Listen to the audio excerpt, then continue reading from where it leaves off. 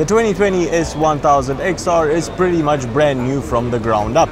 Add a new engine, a new developed frame, and you pretty much have a recipe for a bike that improves on every other facet on the older one.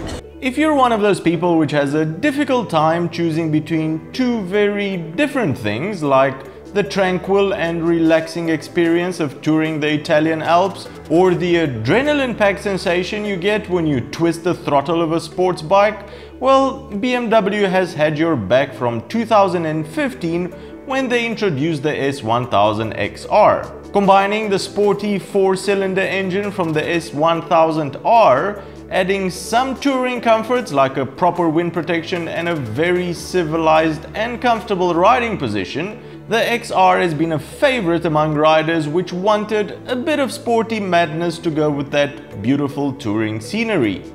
But BMW has left the XR mostly unchanged since launch. That is, until this year. 2020 brings some of the biggest changes to date for the XR, so let's see what's new.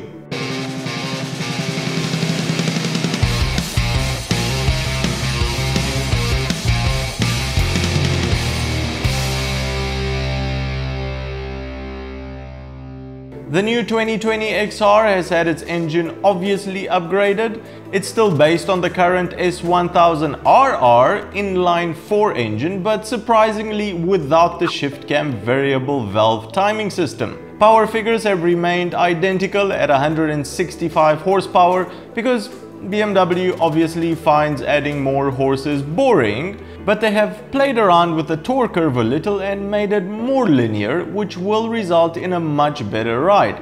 And the longer 4th, 5th and 6th gear ratios will reduce noise and improve fuel economy at higher speeds, which is where this bike will spend most of its time. So overall, just from fiddling around with the engine, the new S1000XR should have a more comfortable ride compared to its predecessor.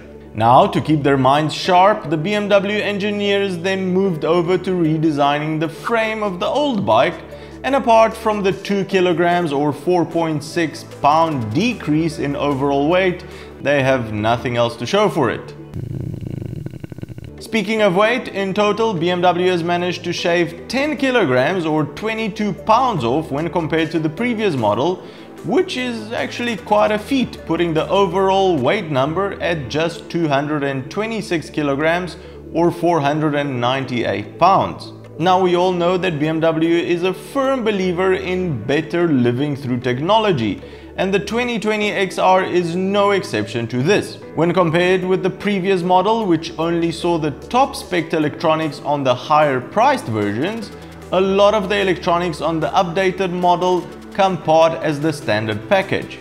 Included in the price, you get electronic suspension, which is BMW's dynamic ESA, 4 separate riding modes, dynamic traction control with wheelie control, cornering ABS, BMW's easy-to-read 6.5-inch TFT display, LED lighting all around, and Hill Start Control Pro. As far as optionals go, you can spec your bike up with Dynamic ESA Pro, which further enhances the electronic suspension with 2 separate damping modes and automatic load compensation, so you don't have to tell your bike if there is a pillion with you or whether you are riding with luggage or not. It basically has like a built-in scale or something. An up and down quick shifter unfortunately is not an optional as well, as are the cornering lights and, weirdly enough, the electronic cruise control. Does the new S1000XR still vibrate through the handlebars? This was the #1 complaint from owners of the current models. Their gripe here was that the bike would send a lot of vibrations through the handlebars, somewhere around 5000 RPM, where a lot of riders would spend their touring time. BMW say they have been careful to address this issue. Firstly, the new redesigned engine should no longer send any vibrations up through the handlebars. Secondly, since the 4th, 5th and 6th gears are all now longer, the engine speed has been lowered by up to 8%. So even if there are lingering engine vibrations, they will not be in the rev range where you spend most of your time. And thirdly, the vibration decoupling has been redesigned and is now using pressed-in rubber bushings, making it more effective.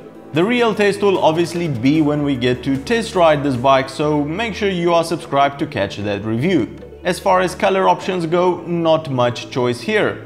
You get a boring grey and a sporty and fast red and white color scheme. As far as new models go, the 2020 S1000XR is the definition of an iterative update. Even if the engine, the frame, the exhaust, the swing arm and other bits and bobs have been reworked from the ground up, as BMW loves to say, the end result is that the bike will still inspire the same sense of sporty touring adventure freedom as the previous model, but it will do it in a lot more refined, civilized way thanks to the newer changes. Kind of like charming a snake. You can do it, but at the end of the day, it's still a snake. Just how like at the end of the day, the XR is still a madman whose only aim in life is speed and power. So how does the new improved XR tickle your fancy? Enough reasons to upgrade from the previous model if you already have one? Let us know in the comments below.